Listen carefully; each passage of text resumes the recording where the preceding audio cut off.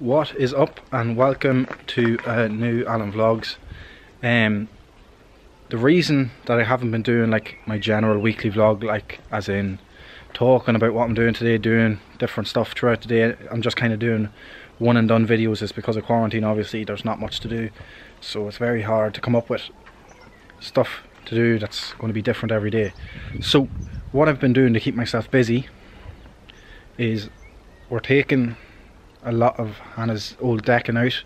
So there's been decking in Hannah's back garden. I'm staying in Hannah's at the minute, so there's been a lot of decking in Hannah's back garden for the last 15 years. We lifted that, we started putting in stones. I'll actually turn the camera around and show you, talk you through it. Cooper's going to star on this one. So at the minute we have about 4 ton of stone in there. Going to need another 4 ton probably. So the plan is to slab it as it is here the whole way across. What are you doing, you header? Right, so that's the plan.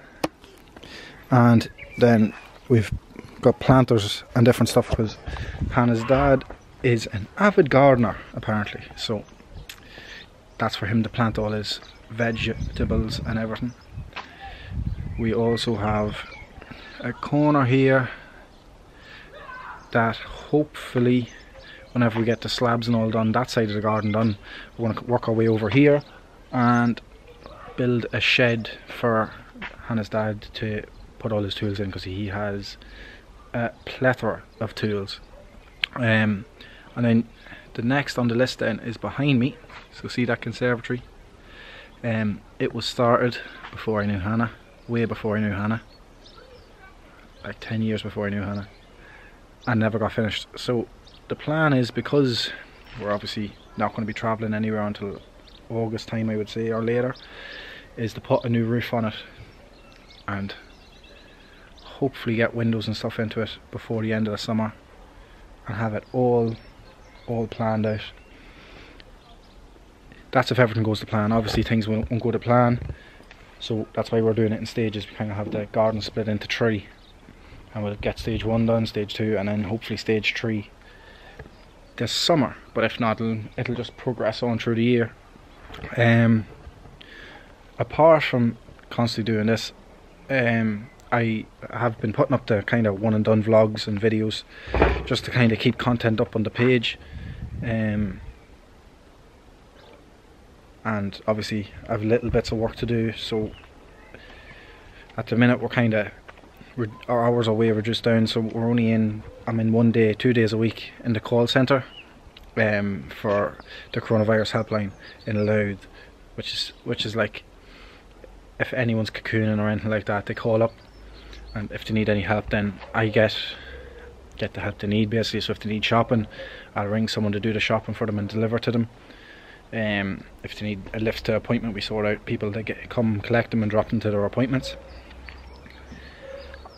And also I'm starting to do fitness classes for beginners and different stuff, because with work our goal is to get people active, and we're not really focusing on the upper end of like people who do play sports at a high enough level. We are focused on getting as many people active. We're focused on the quantity of people who are going to be active, as a lot of people now at the minute are stuck indoors and stuck inside and working within a 5 kilometre radius. They've no gyms, so we have to try and get as many people suitable fitness classes for them. So I'll be working on beginners classes, there'll be other guys working on more intermediate, advanced. I also have stuff to do for like a Couch to 3K program. So basically from people who are in the houses who want to get out walking, running, we're going to do a Couch to 3K program, because a Couch to 5K program is going to be very hard to run without being able to monitor people and actually have them face-to-face meeting with you. The other thing is then of older adults. So I've usually I have this thing called the Go for Life games. So it's people who are 55 older, who are retired, who are looking to stay active and play games and socialise. So there's 2 aspects of it, and unfortunately the socialising aspect is going to have to take a back seat to actually activities and working out games and different activities that people can play in their homes. Hopefully people have, some of the people who are going to be involved obviously will have people living with them, or people who visit them, or grandkids and different stuff. So I have to get me thinking cap on to think of games that they can play while social distancing. Apart from that, similar enough to everyone, keeping safe, keeping me distance. I've been going for a few runs every week just to kind of keep my fitness up. Fitness. And that's really it. So I've probably done more work while off than I do in work. But hopefully that's going to change now when it comes back, because everything will be ramped up, because everybody's going to be wanting to get active. A lot of people are overeating, a lot of people aren't exercising while they're in quarantine.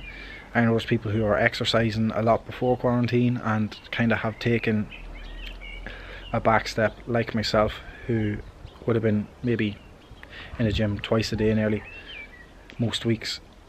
I have gone back to now just maybe 2 or 3 runs a week just to keep myself right. I've done absolutely no resistance work, so I started off with the two circuits that I did in a previous vlog, but since then I haven't done anything, because it's very hard to get the motivation to do something when you're not in the gym. The gym is 50% if not 70% of your motivation. Actually being in the gym, once you get to the gym, you're already there to work out. It's very hard to get motivation to work out and work and live in the same place. So the people who have home gyms, I applaud you. But outside of that, this is kind of me just rambling on about what I've been doing to keep myself occupied during quarantine. So working in Hannah's back garden is the slabbing area, but also for the slabbing area, I forgot to mention it, I am building a pallet chair corner unit that is going to go in that area over there in that corner, and Hannah's mum and dad then have fire pits, which we've had a couple of barbecues and had a makeshift fire pit. I'll show you it now. As you can see, there's still some remnants of wood from Hannah's birthday the other night, but that's what we've succumbed to in terms of activities outside of work. One blessing is the weather is absolutely fantastic, so at least you're not locked in your house, you're able to go out and get some air. But you'll make sure everyone's staying safe, and until next time. What's up guys, thanks for taking time out of your day for watching my vlog.